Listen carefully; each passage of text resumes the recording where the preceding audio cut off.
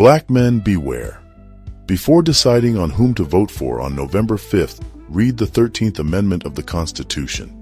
It's a blueprint for how the authors of Project 2025 will use it to incarcerate you and strip you of your freedom for generations to come. Their code words are law and order. The 13th Amendment was written to officially make slavery illegal in the United States or any of its jurisdictions. Here's the problem. It's double talk. The official text of the amendment reads, Section 1. Neither slavery nor involuntary servitude, except as a punishment for crime whereof the party shall have been duly convicted, shall exist within the United States or any place subject to their jurisdiction. Then there's Section 2 that reads, Congress shall have power to enforce this article by appropriate legislation. It was passed by Congress on January 31, 1865, and ratified December 6, 1865. Did you catch the double talk? Except as punishment for crime, and that Congress shall have power to enforce this article by appropriate legislation.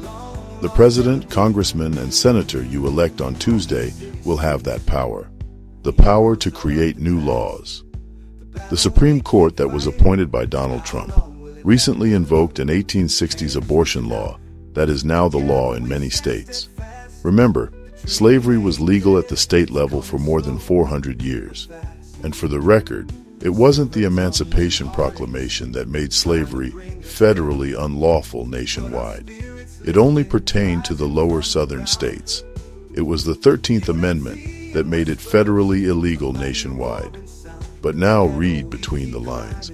Why do you think cannabis is still illegal at the federal level, but completely legal at the state level? Kamala Harris has vowed to make cannabis legal at the federal level because she is keenly aware of the 13th Amendment.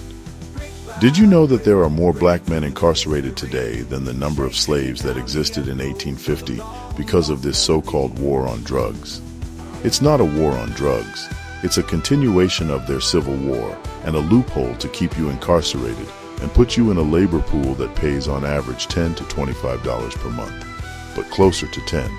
You heard right, per month. Your vote this year is one of the most consequential decisions you will ever make. And not voting is just downright stupid. Do not do that. Protect yourself and the women in your life from people who don't have your best interest at heart. Remember, it was a black woman who brought you into this world. Don't let the authors of Project 2025 take you out. Vote. Black Wall Street Global LLC is responsible for the content of this message. Join the economic evolution at vip.blackwallstreetclub.com. Thanks for watching.